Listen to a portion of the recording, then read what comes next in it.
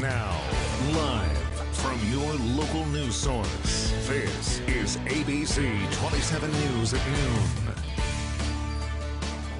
Good afternoon, everyone. I'm James Crummell. State lawmakers are running out of time. Today's the deadline for the new legislative map. Will they approve one today? Dennis Owens live at the state capitol in Harrisburg with the latest on the discussions. Good afternoon, Dennis.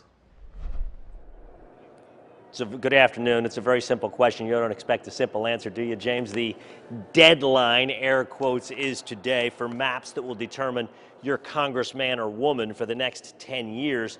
The State House, we've been telling you, passed a map 2 weeks ago. It was drawn by citizen Amanda Holt, tweaked by House Republicans. Governor Wolf has said it is not acceptable to him, and he does have veto power.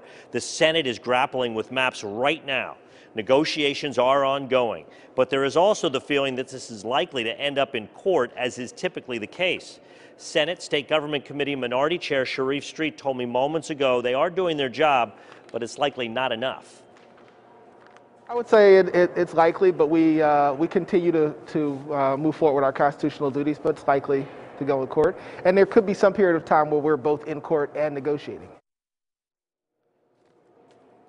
And I want to talk about that, and that's why I use the air quotes about the deadline. If the courts see that the lawmakers and the governor are negotiating in good faith and might be moving toward a resolution, the courts may hold off a little bit on the tight deadline, but the deadline again is today. And what would happen is the four caucuses would all submit maps, and then the courts would have to decide which of them is best, or perhaps draw one of their own. So again, as we've been reporting, this is likely headed for court.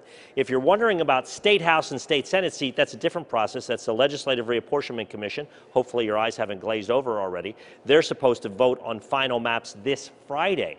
So those maps will be firmed up. But again, if they're challenged, they too could end up in court. Court is a familiar theme today, James, as we talk about both congressional maps and the State House and Senate maps. That's the story in the Capitol.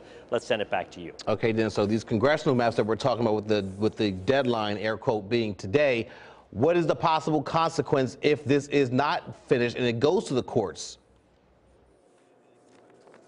Well, then the courts would be doing the maps themselves, and then people would have to live with it. They're going to take a lot of input. They'll take maps from the different caucuses. They'll look at different things, and then put out their own maps, as they did in 2018 when the state Supreme Court stepped in and redrew maps that they said were gerrymandered from way back in 2012. So the courts ultimately have power. Remember, if it goes to the Supreme Court, state Supreme Court, that is heavily Democratic, 5-2 Democrats on the high court. So that might be, a lot of folks are saying Governor Wolf intended to veto all along, so it goes to the Democratic-controlled courts.